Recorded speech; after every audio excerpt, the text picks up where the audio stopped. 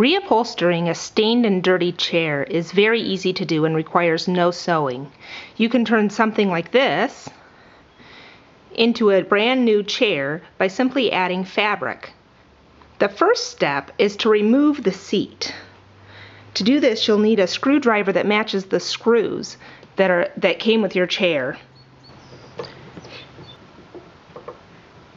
Simply unscrew all of the screws and push the seat out of the chair.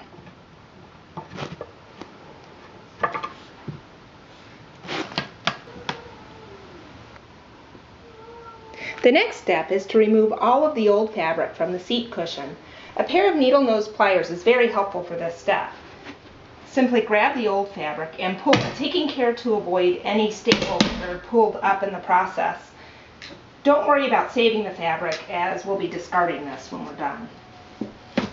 The needle nose pliers also come in handy with removing the staples. You will need to remove all of the staples that come off of this chair.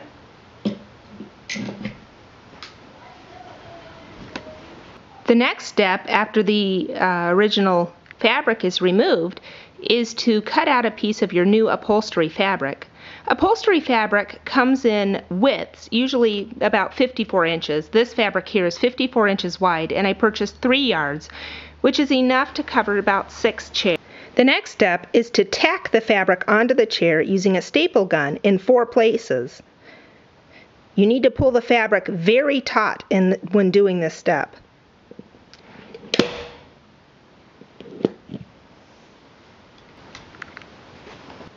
Pull the corners in and try to make them as smooth as possible before stapling them into place.